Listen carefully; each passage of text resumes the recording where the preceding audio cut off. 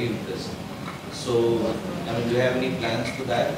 To create some space? Because now these are all official big events like the ICC qualifier, this Gulf Cricket Championship. So, I'm sure there will be journalists from out of Qatar also coming to cover the events.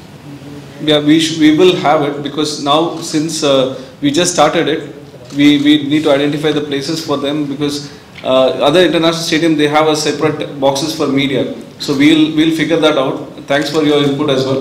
Because last time I think we had only the umbrellas kept for the medias, but still you did a wonderful job. Going forward, yes, we would 100% look into that and have a space for you all separately.